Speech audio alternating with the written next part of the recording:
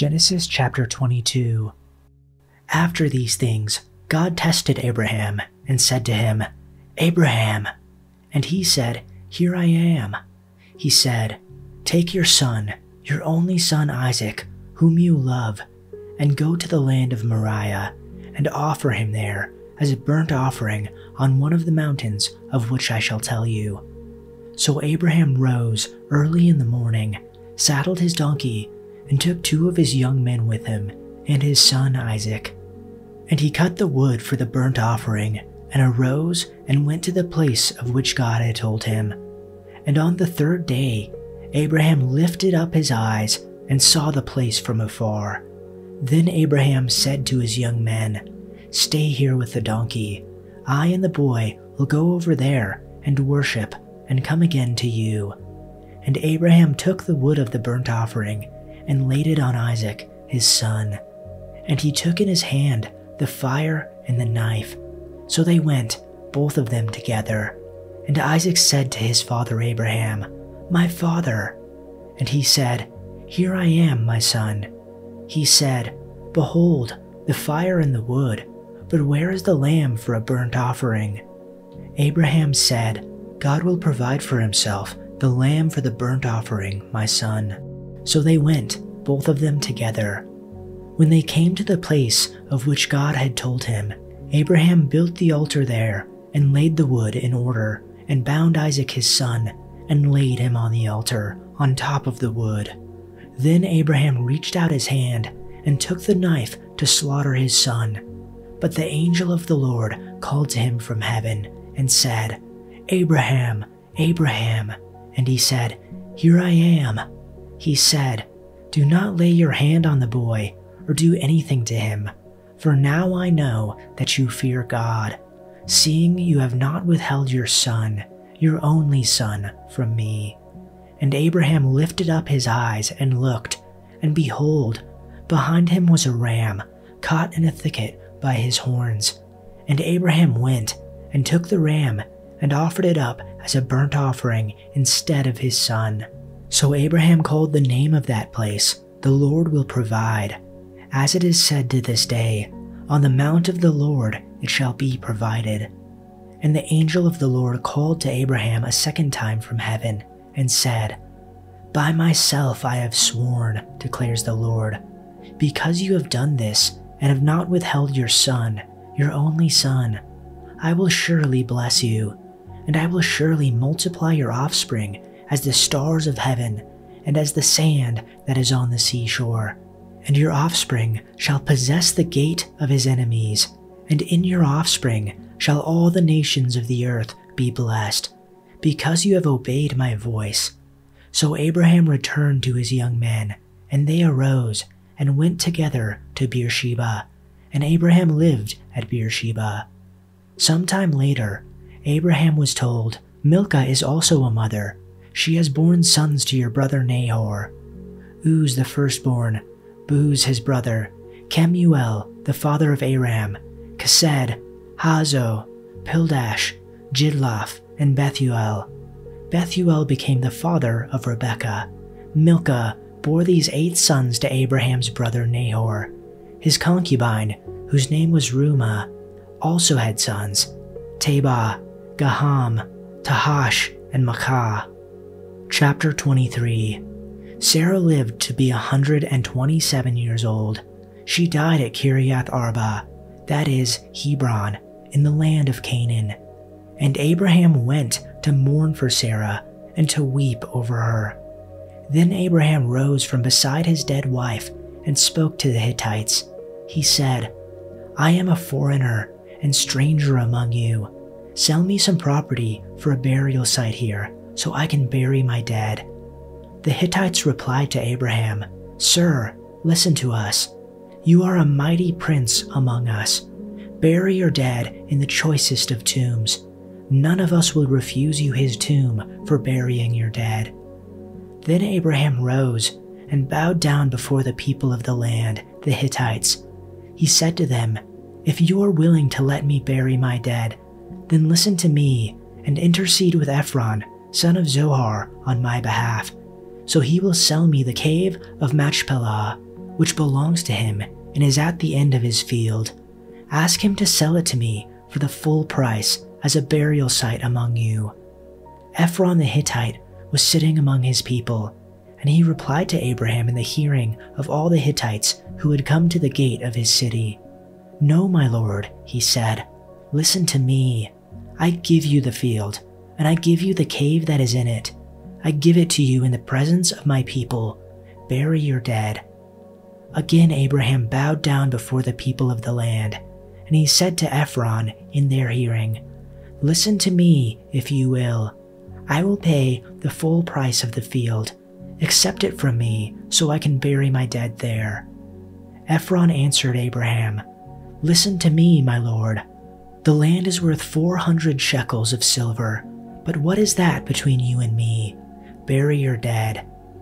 Abraham agreed to Ephron's terms and weighed out for him the price he had named in the hearing of the Hittites, 400 shekels of silver, according to the weight current among the merchants. So Ephron's field in Machpelah, near Mamre, both the field and the cave in it, and all the trees within the borders of the field, was deeded to Abraham as his property in the presence of all the Hittites who had come to the gate of the city. Afterward, Abraham buried his wife Sarah in the cave in the field of Machpelah, near Mamre, which is at Hebron, in the land of Canaan. So the field and the cave in it were deeded to Abraham by the Hittites as a burial site. Chapter 24.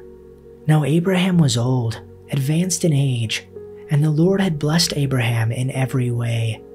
Abraham said to his servant, the oldest of his household, who was in charge of all that he owned, "Please place your hand under my thigh, and I will make you swear by the Lord, the God of heaven and the God of earth, that you shall not take a wife for my son from the daughters of the Canaanites among whom I live, but you will go to my country and to my relatives and take a wife for my son Isaac."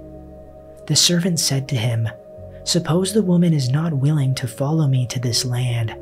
Should I take your son back to the land from where you came?" Then Abraham said to him, "Beware that you do not take my son back there. The Lord, the God of heaven, who took me from my father's house and from the land of my birth, and who spoke to me and who swore to me, saying, 'To your descendants I will give this land.' He will send his angel ahead of you, and you will take a wife for my son from there. But if the woman is not willing to follow you, then you will be free of this oath of mine. Only do not take my son back there." So the servant placed his hand under the right thigh of his master Abraham and swore to him concerning this matter.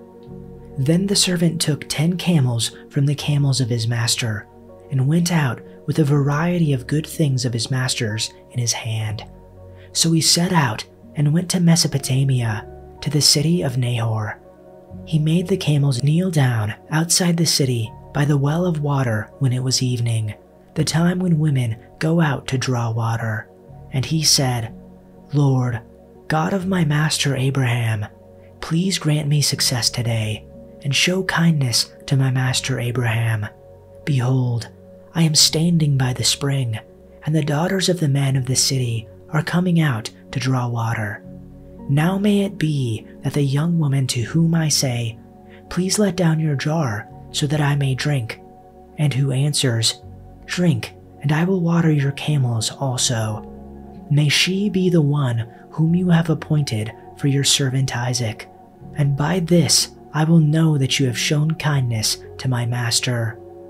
And it came about, before he had finished speaking, that behold, Rebekah, who was born to Bethuel, the son of Milcah, the wife of Abraham's brother Nahor, came out with her jar on her shoulder.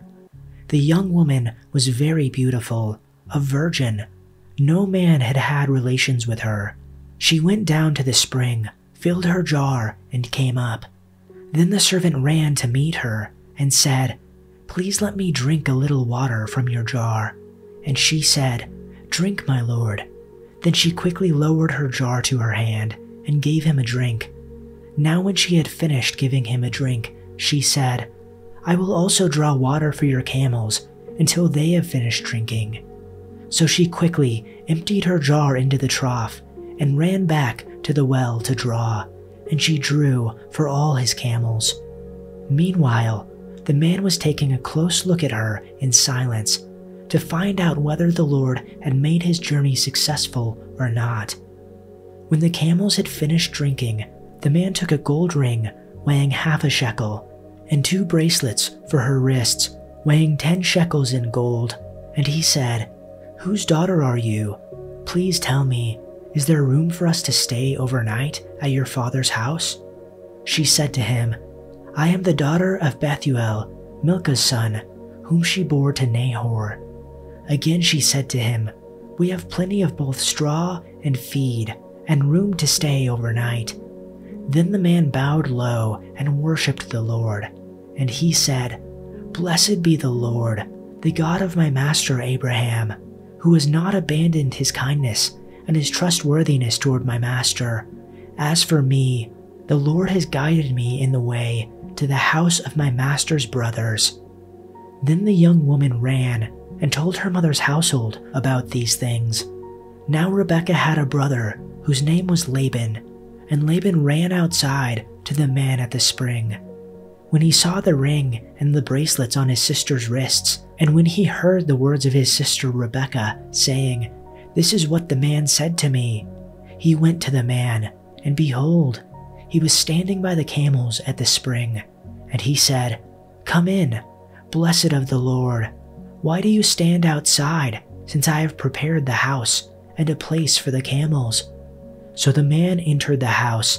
Then Laban unloaded the camels, and he gave straw and feed to the camels, and water to wash his feet, and the feet of the men who were with him. But when food was set before him to eat, he said, "I will not eat until I have stated my business." And he said, "Speak on." So he said, "I am Abraham's servant. The Lord has greatly blessed my master, so that he has become rich, and he has given him flocks and herds, and silver and gold, and servants and slave women, and camels and donkeys. Now my master's wife Sarah bore a son to my master in her old age, and he has given him all that he has. My master made me swear, saying, 'You shall not take a wife for my son from the daughters of the Canaanites, in whose land I live. But you shall go to my father's house and to my relatives and take a wife for my son.' Then I said to my master, 'Suppose the woman does not follow me?' And he said to me, 'The Lord, before whom I have walked, will send his angel with you to make your journey successful. And you will take a wife for my son, from my relatives, and from my father's house. Then you will be free from my oath. When you come to my relatives, and if they do not give her to you, you will be free from your oath.